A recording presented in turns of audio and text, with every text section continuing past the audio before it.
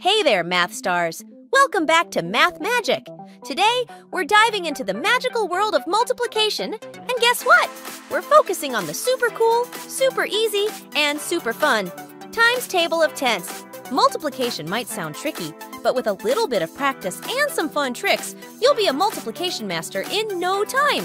So grab your pencils, get ready to learn, and let's make math magical! Alright, let's start with the basics. Multiplication is just a fancy way of adding the same number over and over. When we multiply by 10, it's like adding 10 a certain number of times. Easy, right? Let's take a look at some examples. We'll start with 1 times 10. What do you think that equals?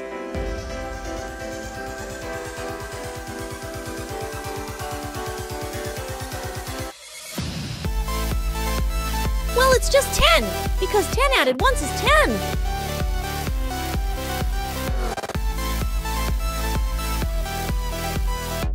Let's try 2 times 10.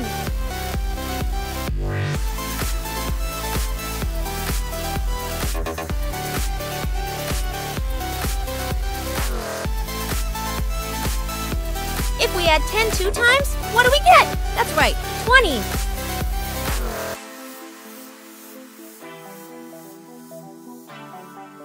Feeling confident? Let's speed things up. How about 5 times 10?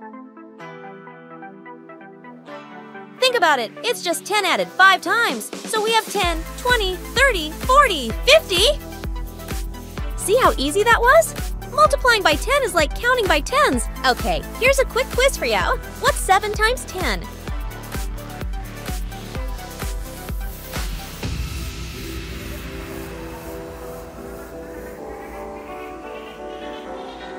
That's right, it's 70.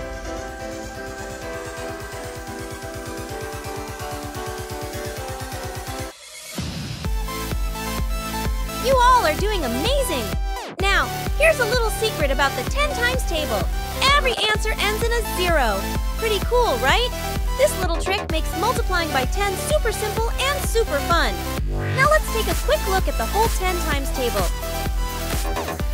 1 times 10 equals 10, 2 times 10 equals 20, 3 times 10 equals 30, 4 times 10 equals 40, 5 times 10 equals 50, 6 times 10 equals 60, 7 times 10 equals 70, 8 times 10 equals 80, 9 times 10 equals 90, 10 times 10 equals 100. All right, math magicians, that's it for today's lesson. Remember, multiplying by 10 is as easy as counting by tens. Keep practicing, have fun, and you'll be a multiplication master in no time. Thanks for joining me today on Math Magic. Don't forget to like, subscribe, and hit that notification bell for more magical math lessons. See you next time!